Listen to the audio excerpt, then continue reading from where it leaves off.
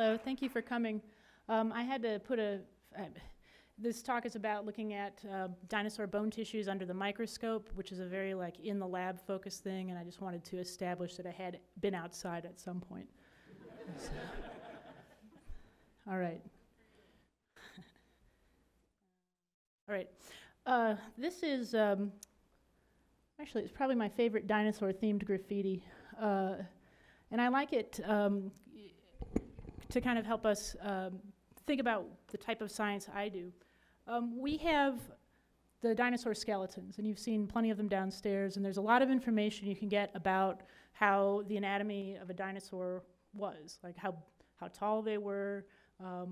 You can look at some of them and they seem like little, biggish tanks, I think was what Michelle said in the last talk. You can see some that look like they're long-legged and thin-legged, looks like they're really well-suited for running. But there's a lot of the biology, there's a lot of the anatomy of these animals that you can't really get to just from the skeleton. Or if you do, you have to kind of use the skeleton in unique ways. And so I'm a biologist by training, and I'm interested in a lot of the other aspects of these animals, things that you can't get from looking at the outsides of the bones alone. So there are lots of questions that we can ask using just that anatomy, the external parts of the bones of the skeleton. Which was the first dinosaur, how many kinds, which was the tallest at any rate. But there's a lot of things that come that you might want to know just how they were as critters. How did they live their lives? What noises did they make? What foods did they eat? How smart were they? How do you tell boys from girls? How long did they live? Those are sorts of questions that, like I said before, you either have to use the skeleton in a unique way, like maybe using the CAT scanners to look inside at where those nerves are running through the skeleton, or you might have to build models based on aspects of their throat anatomy. Different ways to use the skeleton besides just looking at the outside features of those bones. In my lab, I'm interested in these sorts of questions, and most of these are about how animals, dinosaurs and other reptiles, mammals, animals in general, how they live their lives, how long their lives were, how fast they grew up, so how many years between when they were born and when they became an adult. When did they start having babies? So questions about the stories of their lives. We sometimes call that life history. We have life stories too, right? We're born, we grow up, we ride alligators, we play football, we get married, have kids, and some of us mate for life and live a long, happy life together. Animals have life stories too. You can be a cute kitten and then a destructive kitten and then a sort of, winky kitten, and then fall in love, and these ones are neutered, so there will be no future kittens, sadly.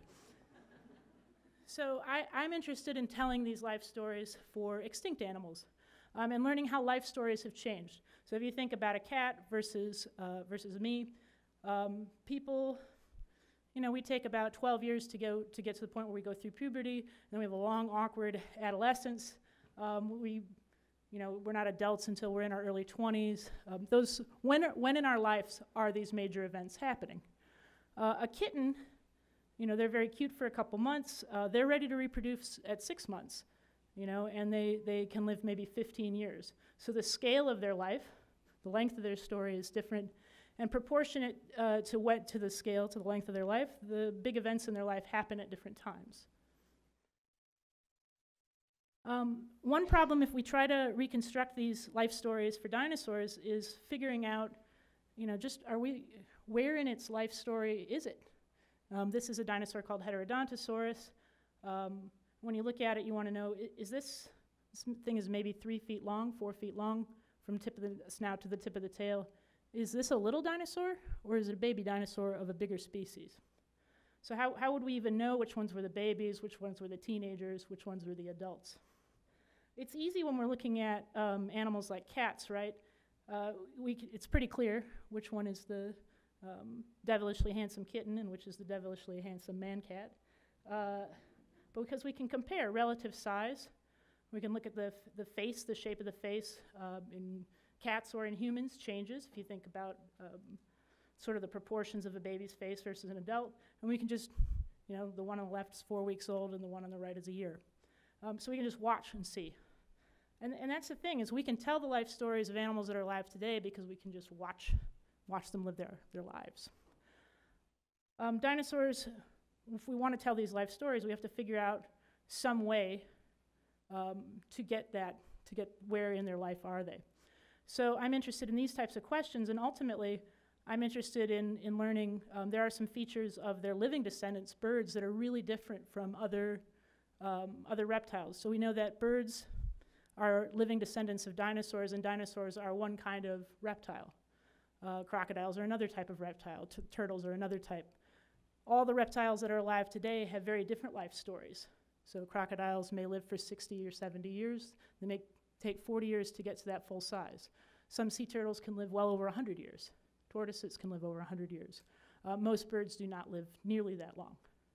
Right? So we know at some point in the dinosaur family tree, they took on these features that became what we associate with bird life stories.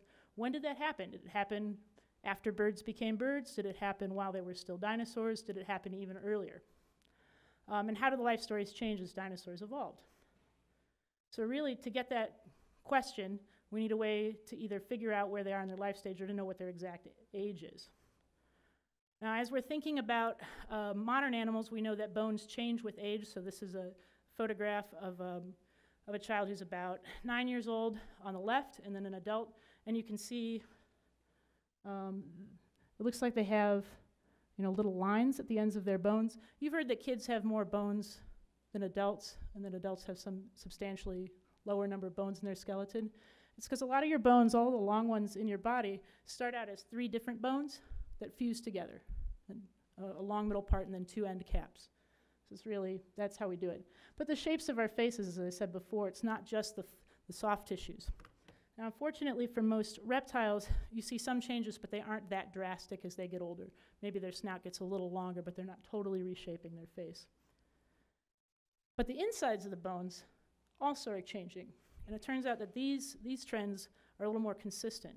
So here is the femur, the thigh bone of a 3-year-old boy on there. And you can see that it's got these big spaces. Those are where blood vessels run. And then it looks like this is an 11-year-old. There's this inside part looks a lot like the outer part of the younger one. We're adding more bones to the outside, and so it gets a little more compact. And then we wind up remodeling it and replacing it with little tiny circles of bone. So it turns out bone tissue changes, the insides of bones, and those sorts of changes are actually far more consistent across different types of species than the ones that happen on the outside. So our solution, and it should, you might ask, our solution then is if we chop up these bones and look at those bone tissues, we should be able to see what was going on and maybe see if a given dinosaur would have the bone tissue of a young one or an older one to sort of figure out relatively where in its life stage it is. And a lot of these features that we're looking at are going to be too small for us to pick them up with a CT scanner or a CAT scanner, like Michelle was showing in her lab. So that's why we can't just look at them without destroying them. So what is the process of destroying a bone? So you take a chunk out, you embed it in resin, just like clear polyester resin. You make slices out of it on a giant saw. Then you mount those to a slide, and then you grind them. Sort of like a big disc that spins with sandpaper on it.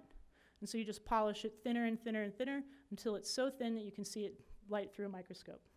You can see it if you put light behind it and look at it under a microscope. And you get something like this. And so we're looking at about a quarter of this whole. So here you can see that's the whole bone cut in half, and this is just about a quarter, of that bone. And some things, we can see the big spaces, when the big spaces are kind of towards the inside of the bone. We can also see these little lines kind of going around. And if they look like tree rings to you, or if that what brings to mind, they're actually the same sort of thing. So animals that are living in the wild and subject to seasons, they grow sometimes fast, sometimes not at all, and they make a ring structure. And so we can apply that to dinosaurs, and we find the same sorts of trends. We have lots of big open spaces for blood vessels in the babies, and as they get older, it gets a little more compact, and then they wind up making little circles of remodeled repair bones. So now we can kind of tell apart the babies from the teenagers from the adults. Right? So we can tell relatively where they are. You can count the number of bone lines as well. We know as the animals gets older, they're just going to keep adding bone to the outside. And you can inject a modern animal with radioactive dye at 2 different times and just figure out how much bone has grown between the 2 days that you inject them. We know that those lines in all living animals, they happen on an annual basis. So you can just say the space between line 1, the innermost line, and the second, that's a year. And so you can get absolute estimates of age for the time that they were growing, estimates of how long they were growing per year, or how much growth happened in a year. And you can also say if this animal and this animal are the same size, this one only has 1 line, and it got to the same, it did it much faster than this one that took 5 years to get to the same size. So you can kind of get at which ones were growing faster, not just how long their life story is, but how fast did it take them to get to that point. And we can even look at this guy here where the arrows are. You can see that the amount of growth that's happening between this line and this, the amount of space of bone, is more than this and this. Basically, eventually your growth will start to slow down. So you can even tell if an animal is kind of reaching the end of its growth and slowing down. We can look at, there are ways to quantify the amount of blood vessels. Animals that are very slow growing don't have a lot of blood vessels. It's these little circles here, just the channels that blood vessels ran through. And animals that grew really fast have tons of those channels, and they're all interconnected. So we have other ways to tell just kind of relatively how fast these animals are going. And we can even look at the number of bone cells. Bone cells are these little things that look like pepper specks. Those are the spaces where the bone cells were in life. And so it's basically like a slower metabolizing animal isn't building its bones as quickly. And so it needs fewer workers to assemble its bones. So the bone cells are the ones who are building up the bone. So an animal that's going to go very fast has many, many, many of these bone cells to assemble it. So kind of looking at our later dinosaurs, our Cretaceous dinosaurs, included some of our largest dinosaurs ever to have lived. And we get a sense that a lot of these dinosaurs seem to have finished growing in 20 years or less, 30 years or less. And we don't think that they grew much longer or lived much longer than that. And when you compare them to some of the biggest reptiles that are around today, that is a lot different. So the biggest male alligator will grow for about 35 years and then live for another 30 years beyond that. And its even larger relatives of the past maybe grew for 60 years and then lived for some time beyond that. So they're growing, even these dinosaurs are growing very differently than other types of reptiles. They're growing faster, so they're living faster and dying young, as opposed to other big reptiles, which are growing slow and living longer. So a turtle, like a giant tortoise, may live for 150 years. It may take 100 years to get full size. All of the big mammals may take 5 or 6 years, for a lion to get to full size. And it's certainly not going to live for 150 years. And our biggest, longest living mammals, like whales, they grow much slower. For their size, they're growing a lot slower. So we think that there's a connection between how long it takes you to get full size and then how long you can live, basically. So when we start working back towards the past, like to see what was going on in earlier dinosaurs, it's just these giant Cretaceous animals. If we go back into the Jurassic, this animal is called Massospondylus. So this is just cut right through its thigh bone, and we can see that we have a lot of blood vessels. So these are them right here. You see that? Nope. So that's a blood vessel. These are just channels. They're basically like the inside of a pipe where the blood vessel would flow, right? So so there's a lot of them. There are quite a few of these little dots, these little pepper flake looking things where the bone cells were. So, and it turns out that none of these animals, took more than 25, 30 years to get to full size. Most species took a lot less.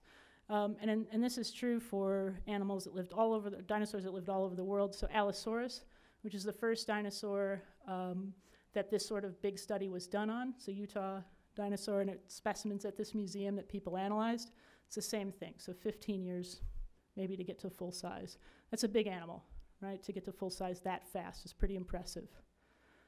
So in other words, to be an animal as big as an elephant or bigger, it took 5 years less, right? So that's the kind of comparisons we're making. But was this true of even the earliest dinosaurs? So some Triassic dinosaurs, as Michelle was talking about in the last talk, look a lot like their closest non-dinosaur cousins. So we see here's 4 or 5 little critters running around. They all live contemporaneously, live at the same time, about 215 million years ago in what is now New Mexico. And most of the people sitting along the back wall are scientists that I've worked with on this project. And if you looked at all of those and said, yep, they're all dinosaurs, no one would blame you, right? They all kind of look, they have the same, except this one that's on 4 legs. All the other ones kind of look more or less the same layout to their bodies, right? They're not that different in size. But not all of these, only these 2 are dinosaurs and these 2 are not. So if we're comparing those, how does their bone tissue compare? Were they growing fast or slow? Were they growing several years like a reptile, like a lizard or a turtle, or they were growing fast like later dinosaurs? And we're finding the same story with those, only on these guys we're not finding any of them that are growing more than 5 or 6 years. That's, I think, of the Triassic ones that we've looked at from New Mexico, I think 6 is the most number of these growth lines that we've found. We can see that they have a lot of blood vessels and a lot of bone cells. So this tells us something interesting, is that these, the life history of birds where they grow fast and they don't live that long is really just because they're dinosaurs. That's what giant dinosaurs did. And that life story of dinosaurs, that type of life story goes back to the very beginning. And even if you start looking at some of those cousins of dinosaurs, those close cousins that we saw in the image a couple slides ago, they're the same sort of thing. We're not seeing that many of them take more than 10 years to get full size. They may have slightly fewer of these blood vessels or bone cells, but they're still growing a lot faster than any modern reptile that isn't a bird. So we can look at this and say, yep, our earliest dinosaurs, their life story was one where they lived fast and died young. And so did many of their cousins, even if their cousins were a little slower, which is the case in my family. Not really. And one of the things that's helpful too is that we have a lot of these animals that are not that big. So a lot of the animals that we pull out of our quarries in New Mexico, maybe the biggest ones would probably be able to look me in the eye, but a lot of them are a lot smaller. Some of them, like this little guy here, is a dinosaur cousin that about this size, right? No bigger than my arm's length, tip the snout to the tip of the tail. And when we look at it, we can see that it's a few years old, but not 30 years old. So these animals were definitely not babies of larger species, but they're also small animals. So maybe this is just how all reptiles used to grow back in the day, back at that point.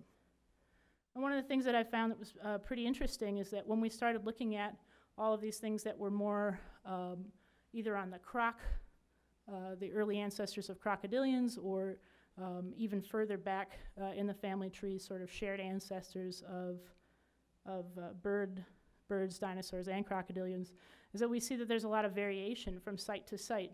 So we might look at a phytosaur from New Mexico and compare it with a phytosaur from Texas and a phytosaur from Colorado, and they would all have 3 different, very different life stories. So one of them might take 10 years to get to be, the size of an alligator. One of them might take 30 years to get to that size. So there's a lot of variation. And we see that in a lot of these species, and especially in some of these aquatic ones. And so there's something going on with those guys where the environment that we find them in, where that is different, their biology is also different. So their environment is influencing them. But interestingly, when we look at what's going on inside the dinosaur bones, the dinosaurs and their closest relatives are not showing that variation. So they're kind of hardwired.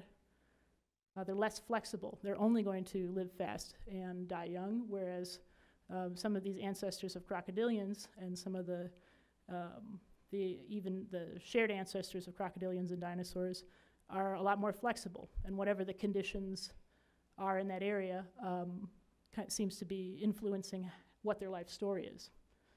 So that's fairly interesting as well. Tomorrow we're going to hear, I think, from Dr. Whiteside. She's going to talk a little bit about some of the flexibility in environments and how they tell that. So the goal is for us to be able to look at where we can see evidence of climate variation, to see, do we see in those areas, do we see more different types of life stories for the animals that were there, or do we see, when do we see, what conditions are there where we see more variation in these life stories. So in general, just to sum up, we see a lot of evidence that dinosaurs grew fast and probably died young. There's to date no dinosaur that we could see that grew over 30 years, and most of them well under 20. And that's really different from the life stories of all of the large reptiles that are alive today, and most of the non-dinosaur large reptiles that have lived in the past. Their earliest dinosaurs and their close relatives grew to full size pretty fast, less than 10 years, but most of them were not very large species. So just as it shouldn't surprise us that a cat takes a year or two to get to full size, whereas we are a larger species, it takes us a few more years, that maybe makes sense for dinosaurs too. But other large reptiles were capable of fast growth, it seems, depending on their environment. So that's all I have. So if you guys have any questions, happy to answer them.